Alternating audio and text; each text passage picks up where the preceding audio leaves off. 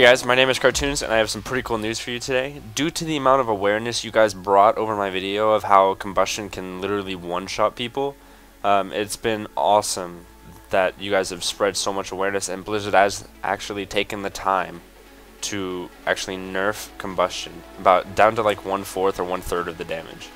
So I wanted to do the same thing I did in my last video, kind of do the same rotation, the same amount of cooldowns and everything, and show you guys how much damage Combustion actually does now.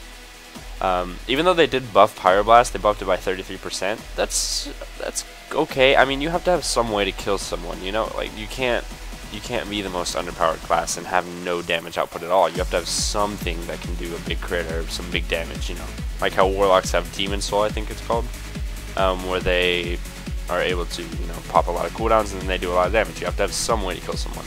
I just didn't want an instant cast, instant death. That was just too much. So I'm going to do the same rotation again. I'm going to get my trinket to proc real quick. Okay, now that it's procced, I'm going to Incanter's Ward. And he's going to break through it. I'm going to pop my cooldowns.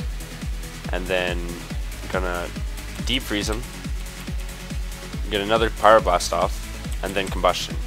And as you can see, Combustion only hit for 44,000.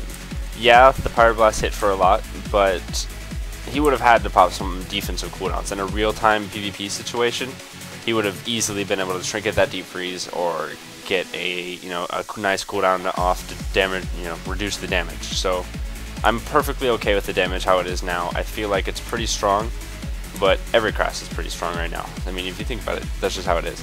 But I am really proud of you guys for being able to raise that amount of awareness for this way super powered buff for Combustion. And like, Combustion only hit for 44k. That's not much compared to Mop. Like, Mop is 367 to 400k health pools.